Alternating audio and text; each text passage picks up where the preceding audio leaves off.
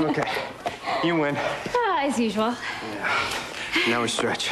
No, I don't want to. I hate that word. All right, come on. I know you hate it, but you're gonna hate those calves hurting you even more. Fine. Fine. Come on. I'll do it. All right, let's take care of it. I promise. You are doing the right thing by giving this to me. Well, I had a good teacher. I've watched you, you know. How you always put other people first. That's a quality I've always admired. You won't be sorry. I will make sure that this ring never hurts another person again. Allison, just one thing. I really need to get going, Caleb. The ring is beautiful, isn't it? I will take really good care of it. I know you will. But are you sure that maybe you wouldn't rather have this one?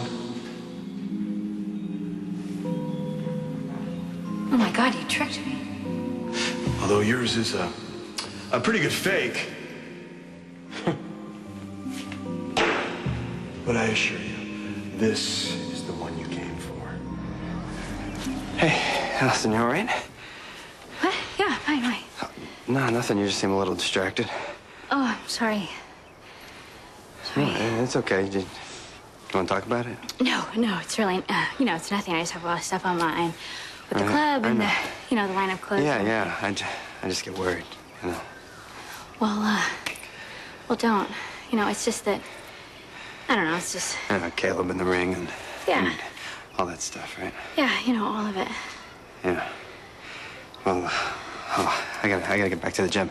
Got a kickboxing class in an hour. You ready? No, do you care if I just stay? The sun feels kind of good. No, that's cool. You stay. I really gotta get back though, so Okay. I'll see you back at the gym. Okay. And wait. Do me a favor, will you? Please? Just, try not to worry about me so much, okay? Hey, do I look worried? A little. Yeah, well, I am.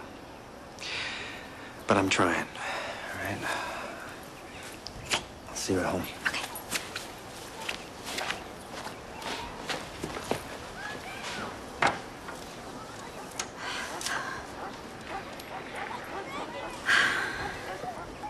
What a beautiful day.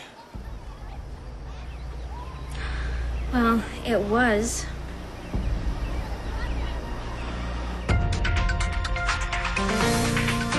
Caleb, why don't you get out of here? I don't want to see you, and I especially don't want to talk to you. Are you still angry? No, I don't really think the angry is the right word. Furious, disgusted. Am I getting warm? More like really disappointed. No, not that. Not disappointed. Say it isn't so. I can see that it means as much to you as I thought that it would. Look, you came to me thinking you could sweet-talk me out of my ring. You were wrong. What are you gonna do, sulk about it for the rest of your life? What would you like me to do? Do you want me to just forget about it? Is that it? Is that what you like me to do? Well, that would be a good start. No, I'm sorry. I can't do that. Look, you tried to con. It didn't work. You move on. Nothing's changed. You're wrong, Caleb. Everything has changed.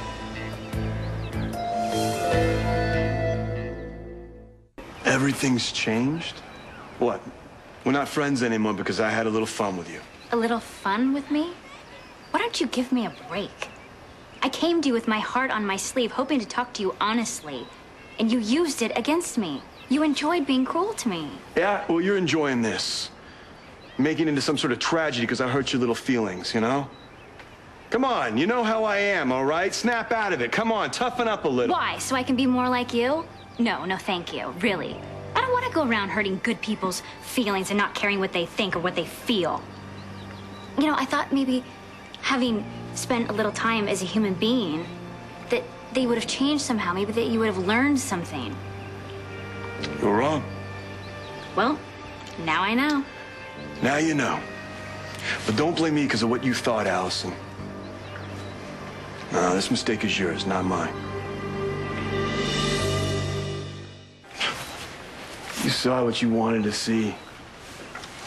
But I am who I am. I don't pretend. But you need to feel safe, so you create this whole illusion that I was like you. You know what, Caleb? You broke a promise to me. You promised that you would never hurt me.